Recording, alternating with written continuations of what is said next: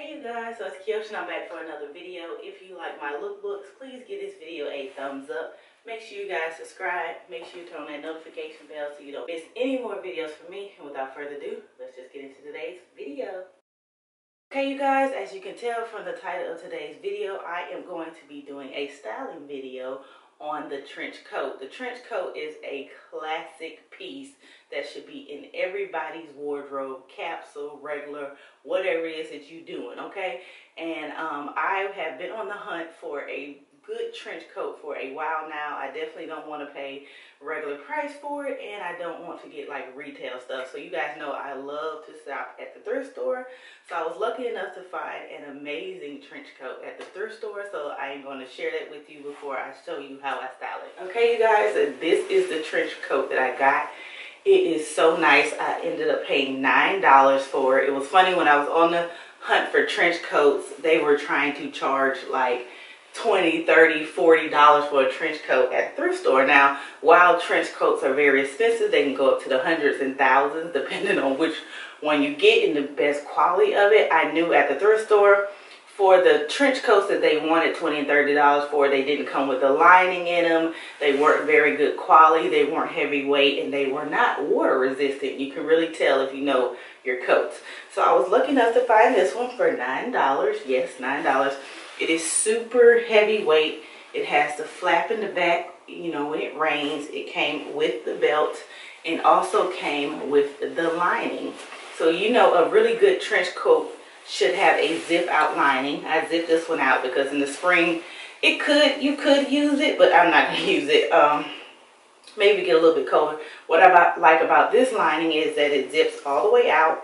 It is also the warming lining. So if it's super cold or it gets cold, this is made out of wool, and it will keep you nice and toasty during those cold days during the spring. If it just gets really, really cold and you don't want to really pull out your heavy coat, then that's why they have the lining for that. And then what I like about this is that it has the double lining. So there's also another polyester lining in here, so you can easily slide in and out. I hate coats that are not lined because it's hard to get your shirt in and out without having to like hold the sleeves and pull it down or whatever. And so this coat is amazing. It also has the shoulder locks. If you want to wear a scarf, you put it through this shoulder here, and you can go ahead and put your, what do you call it? Sorry, your scarf there. It also has another flap right here, so you can still have the water not get all the way up. So it's super nice. I love how you can fold it over. It buttons all the way down. You can also cinch the sleeves as well as the waist. So super, super nice coat. I really, really love it. So that is the trench coat that I'll be styling today. So stay tuned because we're about to get started.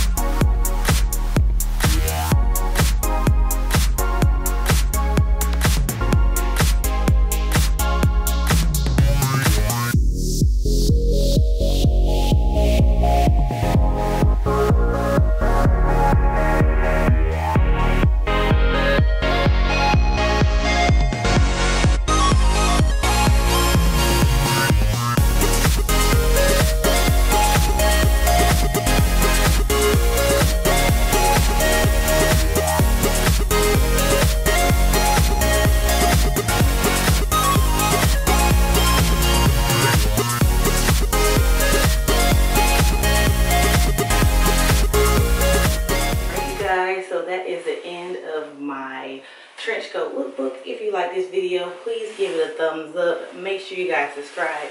Make sure you turn on that notification bell so you don't miss any more videos from me. And I'll see you guys in the next video. Bye.